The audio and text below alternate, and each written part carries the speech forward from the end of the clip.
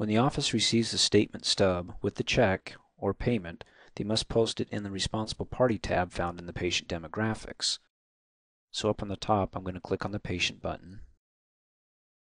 Down below, click on the Responsible Party tab, and then up at the top here we have the Responsible Party name. Now instead of typing in the name, what we want to do is look on the statement stub and find the account number. You'll note that on Advanced MD statements they don't generate a visit number, so this is how we're going to tie the payment to the correct account, or in this case the responsible party. So we click on the ellipsis button for the name, select the account, and then type in the number. You can hit the tab key, it'll go over to search and then hit enter on the keyboard, and it's just the same as if you typed it in and click search. If I hit the enter on the keyboard again, it will pull up Jeff Brad.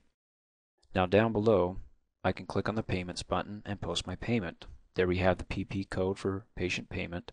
Type in the amount, check, cash, in any case.